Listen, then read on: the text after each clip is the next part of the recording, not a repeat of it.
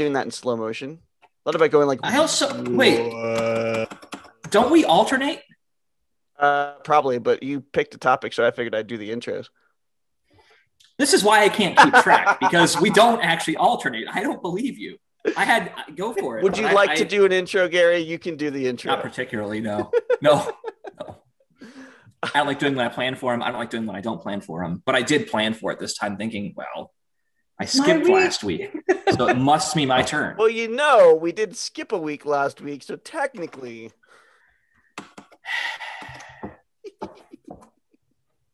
Really, it's just me being arbitrary. That's It depends on how much energy Chris has. Yeah, basically. Yeah. That's really the determining factor. Anyway, this is a podcast about things wherein someone comes up with a topic, usually Allison, but this week it's going to be Gary, and the rest of us try to figure out what that topic is without knowing the topic in advance, and we try to have a conversation about it. But probably we just talk about other shit. And we do it every week, or most weeks. I mean, we do it every week. We happen to record it. Yeah, sometimes. Right. Yeah, no, we record it. Fair regularity. We record it. Yeah. We don't have these conversations without recording it. That would be weird. No, we do. It's just called Slack. Well, okay. We have conversations all the time. That's fair. And about a topic that we don't know anything about. That's fair. So much of the world. I'm sorry. I interrupted the intro. Were you done with the intro? Have we covered I am now. Intros? I mean, you can add to the intro if you think that it was missing something. I wasn't actually paying attention to it. You start talking intro and I just... That's Chris, Gary, Allison. That's all you need to know. That's the part that's the part that was missing. My subconscious tunes into and I'm like, okay, now we can start. All right. Yeah, today's topic is Ymir. Ymir. Ymir. Oh, isn't that like a Norse god? Or like a Nordic? I can't tell if Gary's disappointed or excited. Devastated, honestly. Yeah, a bit disappointed because it doesn't seem like the name of a Norse god. It seems like some kind of other word to me, but sorry. Yeah. Sorry, I know about mythology. I kind of do this a lot. But I felt like this one was like edge case enough where you'd be like, oh, that's fascinating. I think it's a type of animal pelt that you wear. Yeah. Well, Does that make you feel better, Gary? My second guess was that it was like something in the Nordic pantheon that wasn't a god, like a place, like Ymir, or like a thing. Like Ymir was the name of like the sword of, I don't know, Loki or something. Yeah. Loki's sword was Ymir or something. But tell us more. What do you know about Ymir?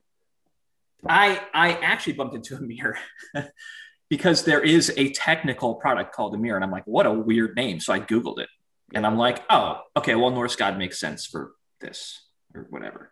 Is it a company that is the company American? Canadian. It's not. I mean, it's a company. It's a guy. It's a dude. I mean, his name is Ymir, but the product's name is Ymir. Yeah. And so it's a serverless thing, but I was fascinated, and as I do, I fell down the rabbit hole, and then I was like, what the hell does it even mean? And then I Googled it and was really excited that it was not. I don't know. I was thinking like it was going to be like something backwards or an acronym, but it was actually a thing. And so, what does the god feel like? What's he in charge of? Take us down the rabbit hole with you. Take us down the rabbit hole with you. I mean, basically, generally just mentioned in 4 poems, and sucks at the utter of, I can't say it. Cool. I can't tell if that was you trying or you. No, that was trying. AUO with, it's not an umlaut, but some other character over top. UMP. And at this point, Gary was never on to bring topic again. That's the character's official name, not an umlaut. Yeah, not an umlaut. So he's only mentioned in 4 poems, so he doesn't have a lot of information about him. Is that the thing?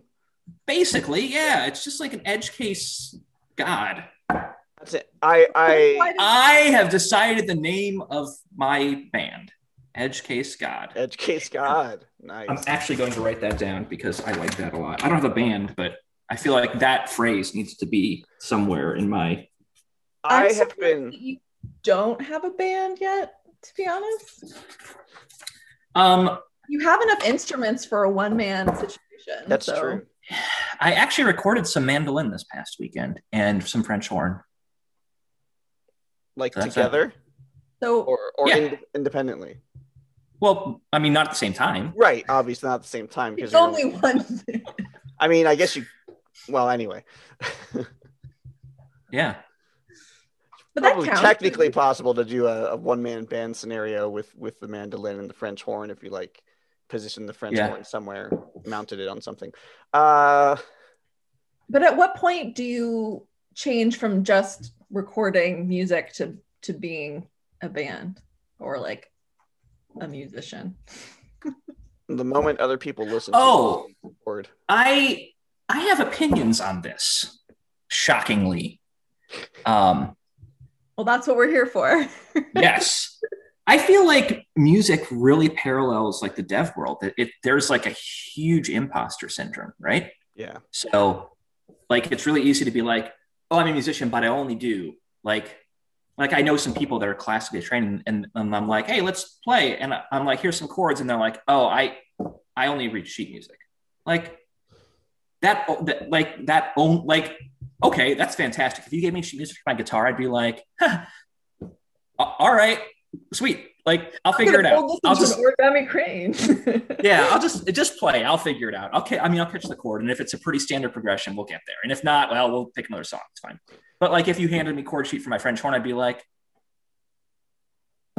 I guess I'll figure it out because I have to transpose, and it's just dumb. Like I'm not dumb, but I mean, it's like I guess I have it like both sides. Like I read sheet music on sheet music instruments, and then on guitar, I'd play by ear or chord sheets or whatever. So like I get both sides, but that like that heavy imposter syndrome. So I think when people are like, well, I'm only sort of a musician. Like absolutely not. Like I think this is one of those clear things in life that is a binary thing. Like if you take joy in music in any meaningful way, right? Like you're a musician. Like you don't have to be the best in the world. You don't have to be like good, but like if you can get in there and like connect and like latch into that energy with other people that are making music, like that's it. That's the threshold. You're a musician. And so this past weekend I was with a friend that plays piano, and like I told her like, hey, you're gonna record. Like, I mean, because I don't play piano because I'm not a musician, obviously, right? So like sit down and like plug the keyboard in and get it all set up, headphones on, and play. And there was that like that barrier, like, well, I can't do this because I'm not a recording musician. Like, okay, well, actually you are, because that's what we're doing right now. So like enough with the bullshit and let's just do it. And we did, and it was fantastic. And I mean, will these songs ever leave my computer? Probably not. Doesn't matter.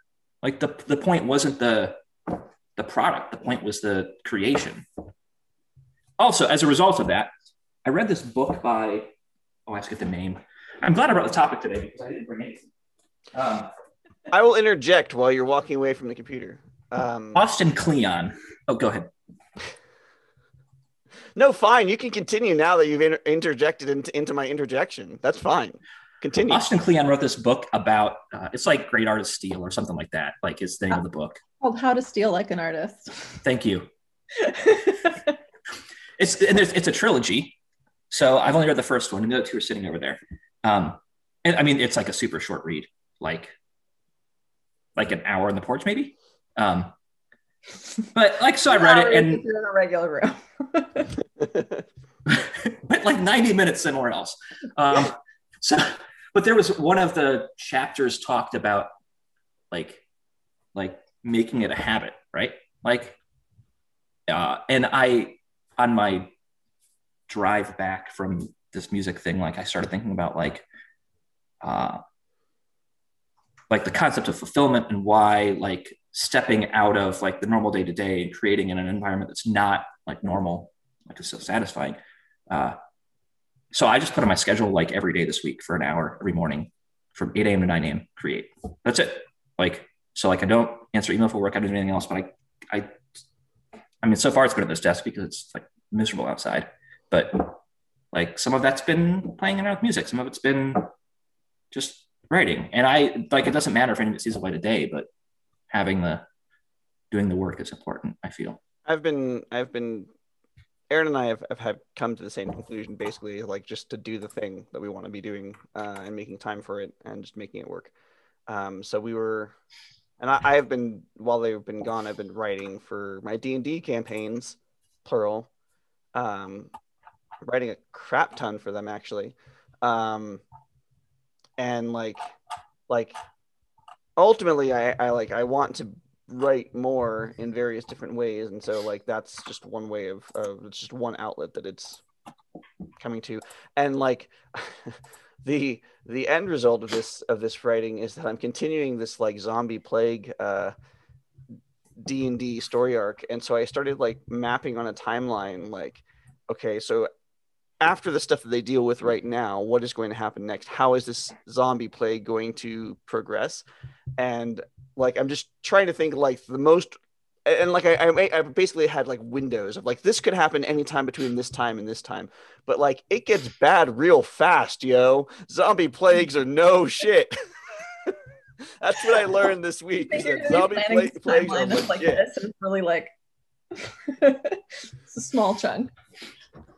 I'm just thinking about like I mean, essentially it's like taking the pandemic and like amplifying it, right, in terms of contagion.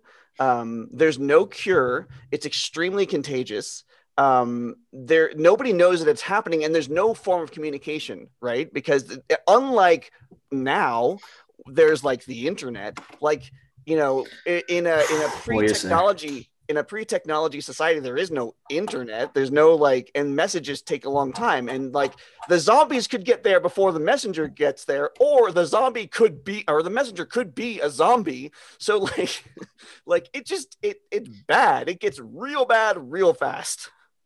And like you offset that with like, okay, well, there's magic exists, so like surely there's like some defense, but there's not a spell that will like wipe out disease in like a huge group of people. Everything is contained to like a single individual, so it's sort of like individually inoculating like certain people. And like if you're doing it that slow, that is bad.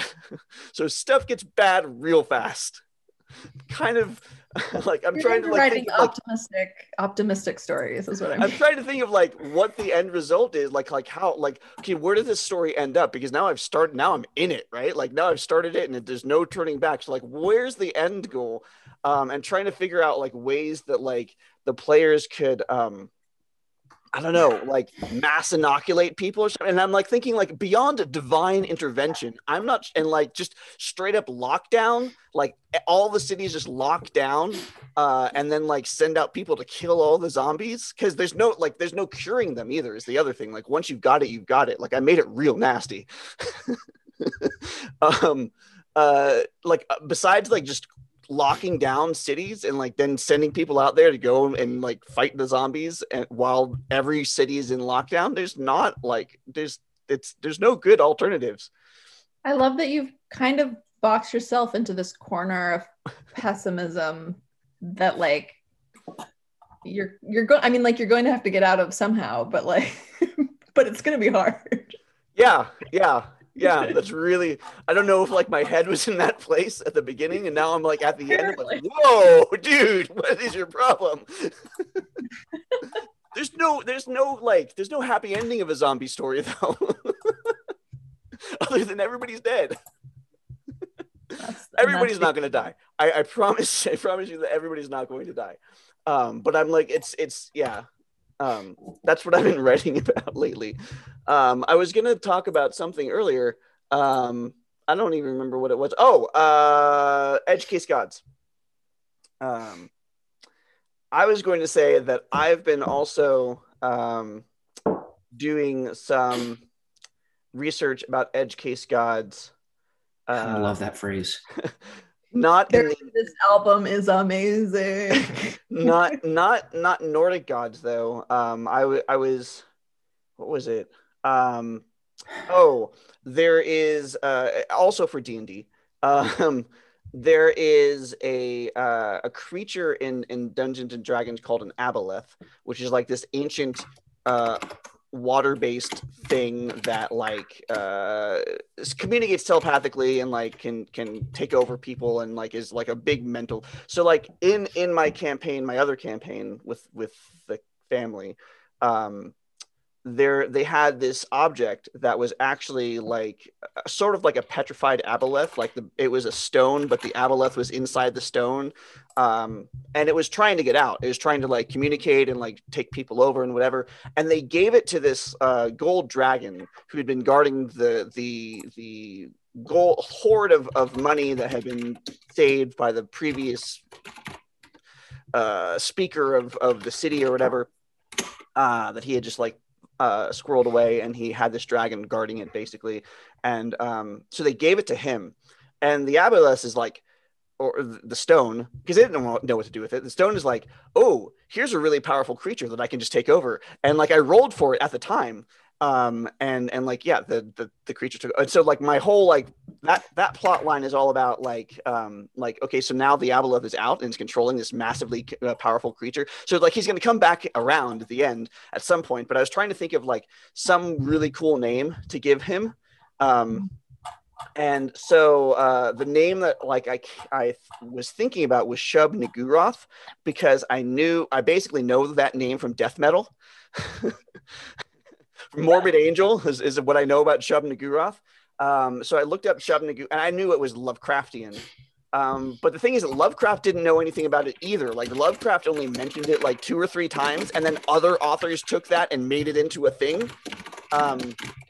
So I was trying to think of like if it was something that would make sense. Like, I mean, I don't even care. It could be any Lovecraftian of other whatever old one. But Shub Niguroth sounded pretty cool. If I was going to name it a thing, like sure, it's Shub Niguroth. It sounds really big and intimidating, and that's the name of the aboleth.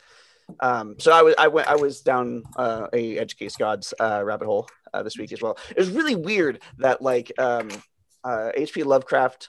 Like there's a whole lot of stuff that like he just didn't write, that other people wrote, or like he wrote for other people too. Like he wrote stuff, but then he like wrote other things for like just on other names, and like other people wrote for his stuff, and like it's just weird. Like why is it all like this contained thing? I don't know. I never read Lovecraft. Never. I mean, like I guess dabbled, but just dabbled in Lovecraft. Kind of like dabbled in Lovecraft, just to get like basic references, but like it's not really my thing. I've only Wikipedia'd H.P. Lovecraft. Like I know I know what it is. Like I know what the idea of Call of Cthulhu and like the concept, and but like my only direct interaction with it is the way that like the Watchmen sort of like uses that Lovecraftian cosmic horror in that book. Yeah, calling it a book. Like that's my only like I've never actually. It's good to know stuff like that for like the family tree of like the influences, I think. But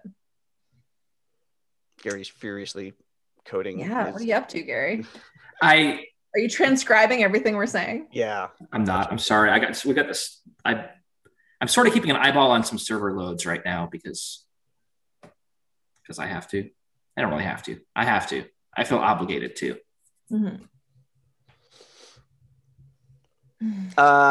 So musician. So you think that the act of musicking is what makes you a musician?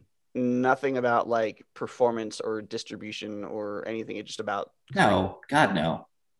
No. I mean, like is an artist not an artist until their art is like purchased? Like no. Like no. There's no commercial aspect that makes you an artist. There's no I mean. And I'll lump it might be an artist isn't an artist until their art is seen even by one other person. Like a musician isn't. I don't think that's true though. But that might be pushing it too far as well. Like, well, so there's artists. I mean, does like Emily Dickinson didn't like give her poetry to anybody before she died? I don't think. But that doesn't make her not a poet. Right. Like, does your art need to be seen in your life to make you an artist? No. Yeah. No. Absolutely not. I mean, music is kind of a little bit hard to hide because it's loud. It's now. Well, it's now. Like, you know, like even if it's a solo act, like it's sort of hard to contain the sound. Like a page has parameters, and your pen or pencil can't leave that. It's not like you're like, I don't know. I mean, that's like that can be a very private piece of art because you can contain it. Music is a bit harder to contain, but even still, like even if you're only playing and it's like only your family hears you, only play when like you're the only person home, whatever. I still think that artistry, like that thing, makes you a musician. Yeah.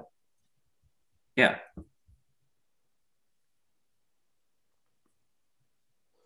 Yeah. No, So I struggle with, and I say this having struggled with for a long time, feeling like not really a musician, because like initially, like I got into college on French horn, right? But I'm a college dropout.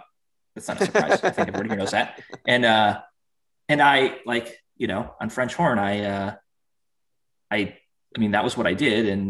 And at the end of the day, like I could read music and whatnot, but I mean, I was not like, and I sang in the a cappella choir in college and blah, blah, blah. But I mean, I wasn't a musician because I wasn't doing commercial music, right? Was the thought in my head. And then I learned to play guitar, and even like learning to play guitar, like I'm not a great guitar player, whatever. It's fine. I really enjoy doing it. I have fun, especially playing with other people, like there's something that clicks there, but that's also like, well, but it's not, I'm not a musician. And then there was this like point where like I had that in my head. Isn't it? Like, as I say it, I realize my school of music, stupid it sounds. My school of music is a combination of punk rock and experimental music. So like my whole like approach to creating music is all about making shit up on the fly. That is my genre.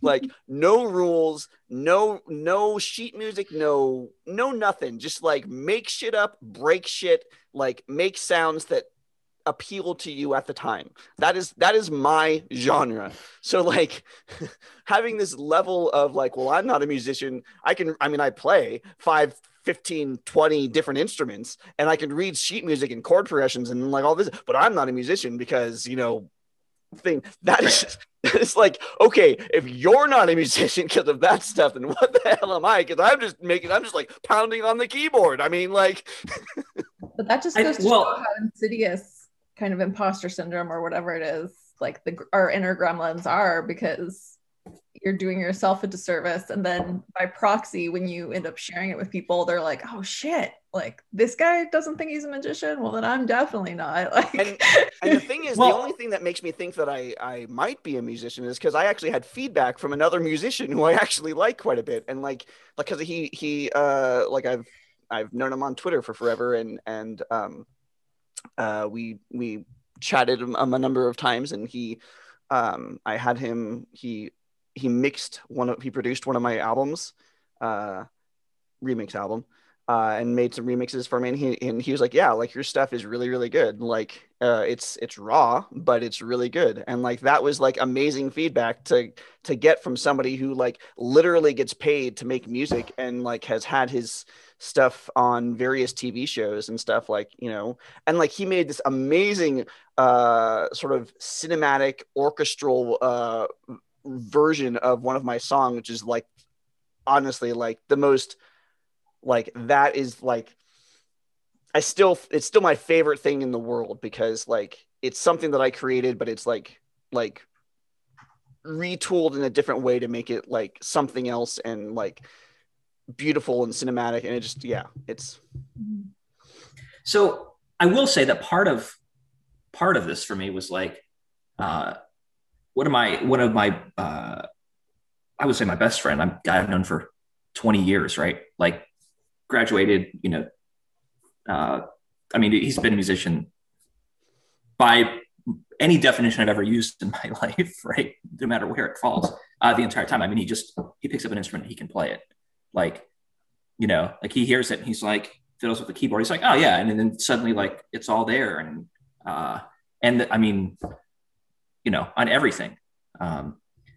So there's like in the early days when I was playing with music, like in my 20s, what a weird episode this has become. Like playing with music, but not really playing music. Like it was always just intimidating. Like, oh, I want to try and capture this sound, right? Like, and he could be like, oh yeah, and 15 seconds later it was there. Whereas like I could see this hill that I had to climb to get to that point and figure out how to make that. And it was just so obviously I wasn't a musician because I couldn't do that, you know, which I mean, also with like, I think mirrors a lot of the early part of my dev career, but also I think a lot of people's dev careers, because if you're, you can't help but compare. Like it's human nature, right? You'd be like, you look and you see what someone is doing, maybe perhaps achieving, right? And you can't help but compare. And it's that sucks.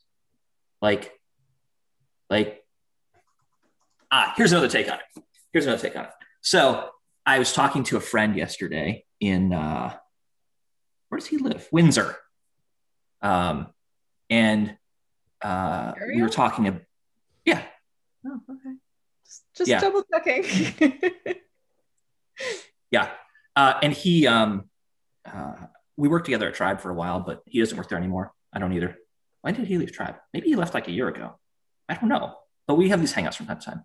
And so he's like doing this like entrepreneur path right now. And so he's really like doing the thing where it's like, that's a lonely track, you know, like you don't have people to bounce your ideas off of and validate and like wrestle with and get, you know, move the ball forward. Like at the end of the day, you go, like, you look at like what's happened and you can solely base it on your efforts, successes for the day, you know, like that's it. You're the only one moving the yardstick. And so as a result of that, like we had this conversation about, I don't remember what it was. We were just talking about that those emotions and feelings. So he mentioned this question that someone asked him one time when he was kind of complaining. He said, someone asked me like, is it good to be Nick? And I thought about that, and I thought about that question, right? Like, is it good to be, and then say your name, like. And so I felt silly doing it. But after this call with him yesterday, I said it out loud and like asked myself. Felt absolutely ridiculous doing it, but holy shit, it's cool. Because like if you step back and you get like, and then think about it in the context of externalizing, like, well, am I a musician? Am I a programmer? Am I whatever label it is? God, this took a weird fucking turn today. But like externalizing that, like, you know, is it good to be Gary? Like, hell yeah. Like that was really cool. That was the highlight of my day yesterday. I'm glad we had this talk. Thanks, Ymir.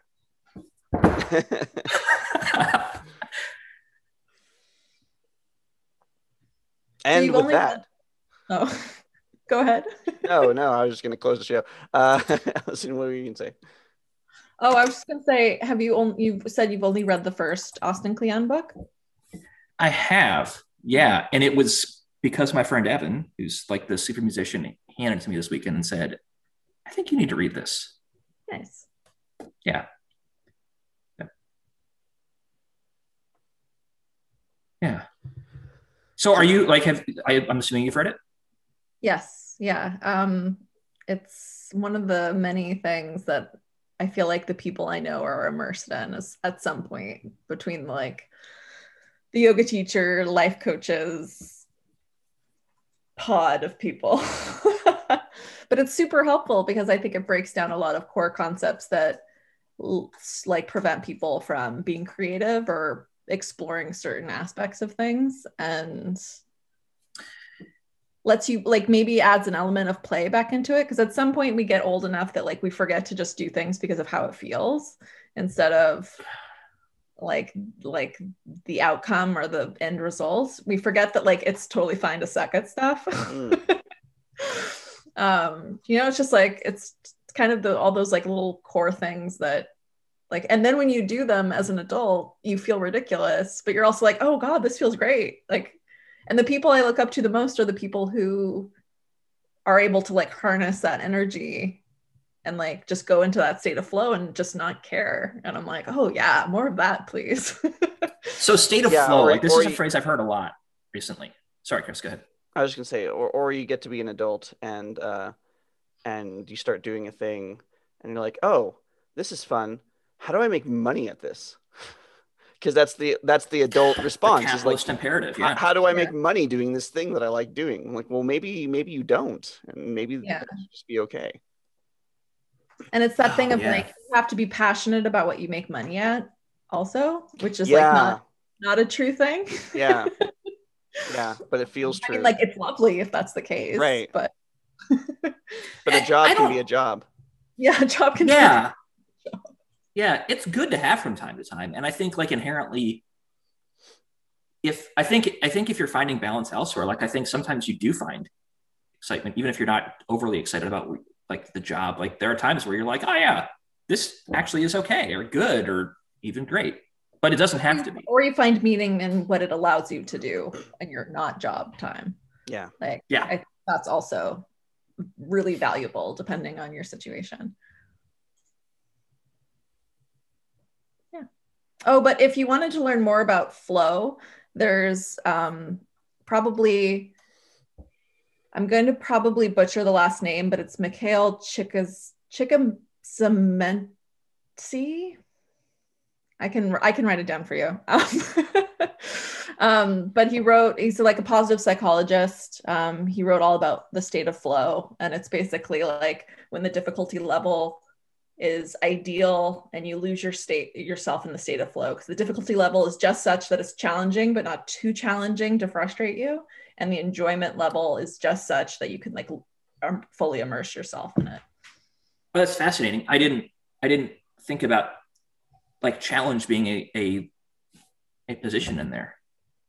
Yeah, it's interesting because like oftentimes like, and I think of crossword puzzles for some reason because I'm like a huge crossword puzzle fanatic, but like if there's a crossword puzzle that's like challenging but you can kind of like eke your way through it, I'll be entranced for like 3 hours. But if it's so difficult off the bat that I'm just like, no, forget it, like I'll just put it down, I just won't care.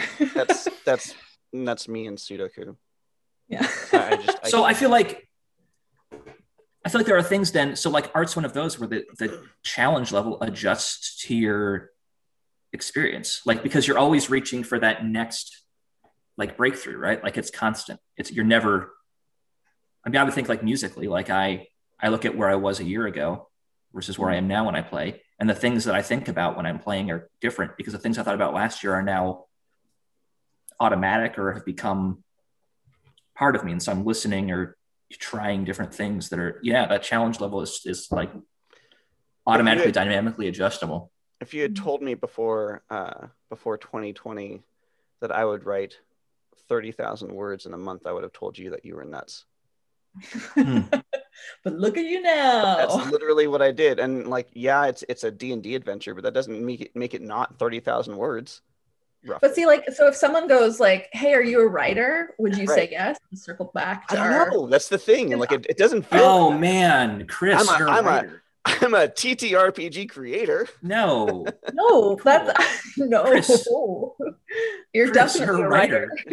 You're a writer, man. Wow. I feel like we've had some breakthroughs today, y'all. I joking aside, I certainly have. I made a joke. I was talking to someone and they were just like, oh, are you in therapy right now? And I was just like, no, I do a podcast. Same day. It's this thing called bin jazz. Bin jazz. Bin jazz. That should have been the topic, is bin jazz. What is bin jazz? I was trying to truncate the title in a cool way. It didn't work. It's cool. No, we made a horrible choice. Don't do it. I like though that the title of the show finally made it into the show when you were talking about the binary of being a musician or a not musician. My mind was immediately like, binary jazz. That's true. I don't know. It's really fun. I don't, as an outsider friend, whatever, musician, writer, like you're all these things to me, like as the outsider. By outsider, I mean like the person that's not in your brain. Kind of crowded in here recently. You're welcome. You're welcome that I'm not in your brain. You guys, yeah, you're totally those things. So it's just kind of, it's always so baffling when I'm like, wait, you don't think you're a writer, or you don't think you're a musician? Like, how many, like, I mean, just the pure fact that you own so many instruments. Yeah, right. Like, how can you have that many instruments and not be a musician? Even if you never played them. I respond like, well, yeah, but I started flute like 2 years ago and I never really got off the ground with it. Like, so we had, there's this like whole list of failures, right? It's why is it so easier to look at that list than the other list? But isn't a failure just a lesson? I don't understand. I was in a band. Not very good lessons because I still can't play it. I was in an experimental rock band in college, the last year in college, that sort of came out of these discussions that I was having with my friends about experimental music. And so we made a rule that anyone can be a loafman. We were the loafman. Anyone can be a loafman as long as they can make sound. So like, even if you are dead, you could still be a loafman because you could fall over. Like, anyone that could make sound could be a loafman. All that was required was making sound, and that was like the fundamental crux of like the philosophy. And we swapped instruments, and we like played in the stairwell of the just the basement stairwell, and like did all sorts of crazy stuff, and like made it performative even though nobody was watching, and like yeah, and it was ridiculous and stupid, and also like really freaking amazing, and like kind of fundamentally changed how I approached making music, because it was like, well, if anything goes, anything goes, you know? Oh man. Yeah. So like, you could have instruments.